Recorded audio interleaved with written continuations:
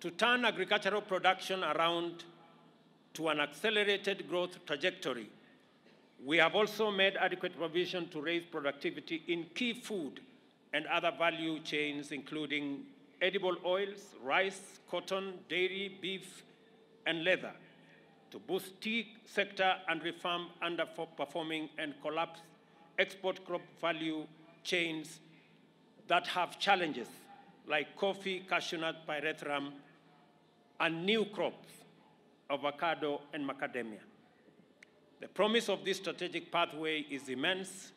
For instance, by investing in the cultivation of palm oil, sunflower, canola, and soybeans, we project to increase the annual domestic production of edible oils from 80,000 metric tons currently to 240,000 metric tons over the next 5 years, thereby reducing our dependency on imports and saving the country almost 100 billion that we spend annually on imports of edible oils.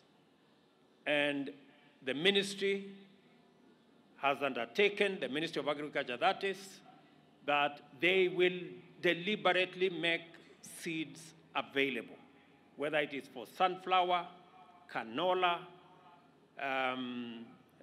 soya.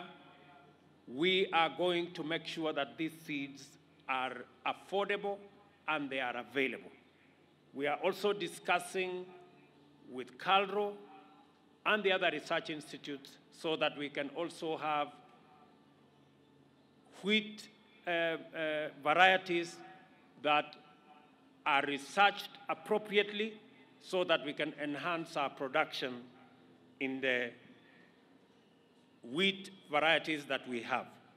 Similarly, the expansion of our rice production schemes in Ahero and Mwea, as well as the establishment of new ones in Tana River and in Migori, can make the country self-sufficient, saving us another 34 billion in imports. On the other hand, accelerated investment in cotton value chain will reduce our fabric importation by at least 50% and take Kenya's textile exports to 150 billion by 2027. I am happy to note that there is already a running program on importation of high-quality seed of cotton that will be made available to farmers. And I am happy that counties are working with us on this aspect of ensuring that cotton becomes the white gold that we always knew it to be. I want to encourage the county governments that are working with us to work with the Ministry of Agriculture as we deliver cotton seed for them to engage in the growing. I want to ask them to work with farmers so that farmers can have access to extension services.